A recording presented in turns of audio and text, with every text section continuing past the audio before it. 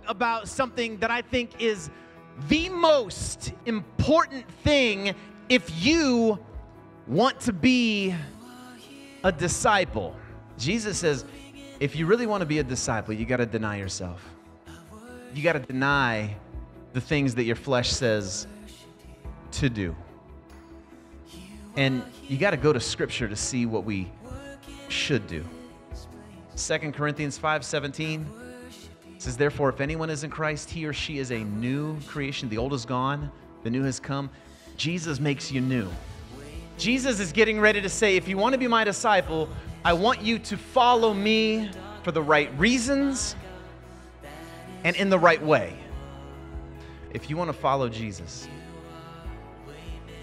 if you truly want to follow Jesus, here it is.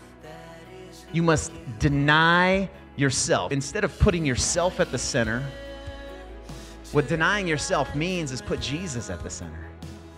Denying ourselves is about choosing God's will over our personal desire and agenda and preferences. You and I, we often seek our happiness. We seek purpose. We seek our identity in things like money and popularity and personal achievements. But I got to tell you, as a follower of Jesus, we find our identity, we find our happiness, we find our purpose in Jesus. We don't measure up. You and I, the only way we're able to measure up is when we ask Jesus into our life, and it's His work on the cross that boosts us and gives us the ability. Jesus is saying this to everybody. You know what? It's not going to be easy. He's saying you need to deny yourself every day. What that means is put Jesus at the center every day and take up your cross daily. When he says pick up your cross daily, that's a call to daily commitment to Christ. The cross symbolizes sacrifice. The cross symbolizes suffering. But the cross also symbolizes redemption and transformation.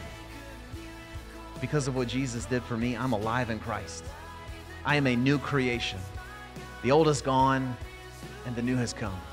He says, whoever wants to save their life will lose it.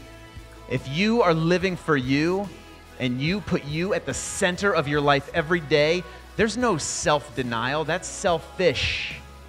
But whoever loses their life for me will save it. Deny yourself. Take up your cross every day and follow Jesus. That's how Jesus turns death into life.